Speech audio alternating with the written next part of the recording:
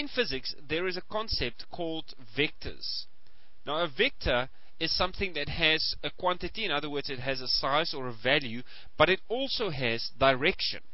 Direction is very important when working with vectors. For instance, let's say you are standing on the ground and you jump up 1 meter into the air, then obviously you're going to come down again 1 meter and you end up exactly where you started.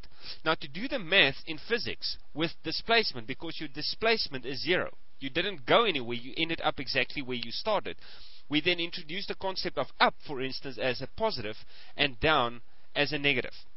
So you've gone up by 1 meter and you've come down by 1 meter, so your displacement is 0.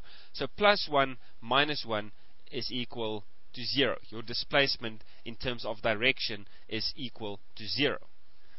Now we are going to use this exact same example of a positive and a negative indicating direction to illustrate a minus times by minus being a positive.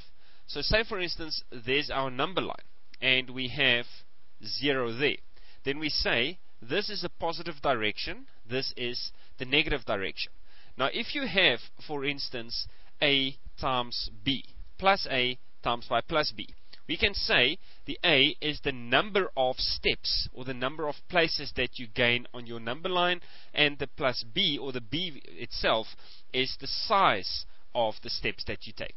So for instance, if we have 2, 4, 6, 8 on the number line, and we say we have 3 times by 2, we can say the 3 is positive because we are going in that direction, and the 2 will be positive because it is the size of the step. So we've got 3 steps, 1, 2, 3, and we end up at plus 6, which makes sense. Everybody should be happy with that.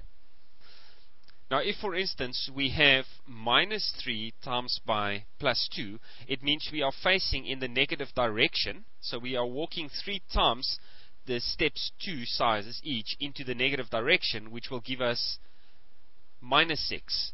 So we'll end up at minus 6 because we have faced. That minus there indicates the direction in which we faced. However, if we now look at the following, and this requires a little bit of abstract thinking on your part to understand how this all fits together, but let's say we've got this number line, there's 0, that's the negative direction, and the positive direction, and we have minus 3 times by minus 2.